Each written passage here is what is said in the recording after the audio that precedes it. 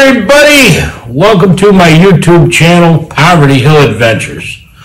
I stopped by the bait and tackle shop the other day, the one that I go to all the time, and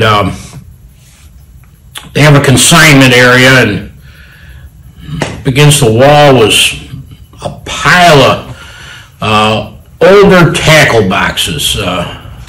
And one of them caught my eye. One of them was a beautiful, beautiful Kennedy tackle box. And Kennedy tackle boxes are very well made boxes. Kennedy started making tackle boxes in the very early 1900s. And what caught my eye was not only the quality of the box, but the condition of this box was just perfect. It was beautiful. It looked like the guy had never used it. It was beautiful. So I inquired about the box, and fella in the shop says to me, well, they're for sale, but you got to take all of them. I said, you mean I got to buy all the tackle boxes? He says, yep, it's a package deal. I didn't really want all of them. I mean, there was a couple other kind of cool tackle boxes in there, but there was another Kennedy. There was actually two of them, but the other Kennedy, although it was a nice tackle box, showed some age to it. So I asked him, how much you want for them, He gave me a really good price. I mean, he gave me a good price on all the boxes. And then he had a cardboard box full of old vintage fishing lures. And I'm poking through those, and I found two of them in there that caught my eye also. So one of them was a Head mouse. Leather tail on it and everything else in excellent condition, and the other one was a somewhat beat up smaller sized jitterbug. So I said to him, I said, I'll tell you what, we got a deal. I'll buy all those tackle boxes if you throw in these two lures. And he said, sure, sounds like a good deal. So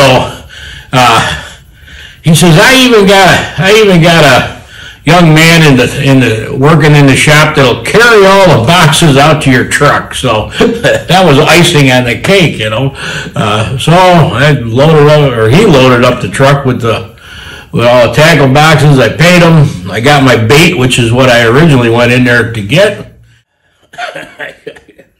I come home with a truckload of tackle boxes. So I've got the Kennedy set aside, the one that I originally wanted, and then I'm going to keep the other Kennedy. So I'm going to keep the two Kennedys. Then I started looking at the boxes, and there was a bunch of very cool old style, single drawer metal tackle boxes. One was from the Liberty Company. One was from J.C. Higgins, Sears and Roebuck. A couple of them are, I can't make out the manufacturer on them. There was a real cool box in there from manufacturer that I wasn't familiar with, NB. And it's old, and it's in great shape. Only problem is it has a lock on it, and it's locked, and I can't open it without damaging the lock.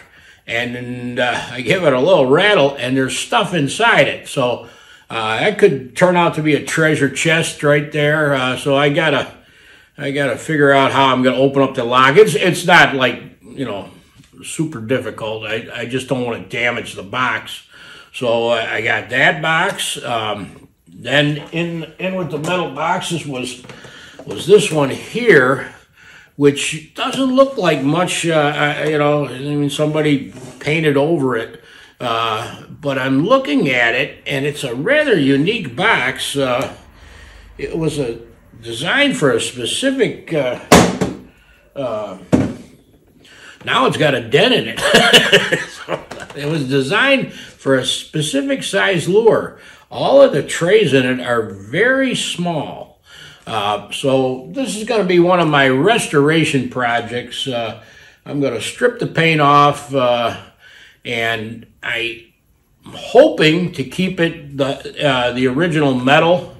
But I might have to paint it. I don't know yet. I guess I'll see once I get the paint off it. But that's going to be a fun project there. There was a couple of those inexpensive plastic tackle boxes that a lot of people had when they were kids. I scrubbed those up, and my wife is going to take those, and she's going to put some of her sewing supplies in those. So I found homes for those two.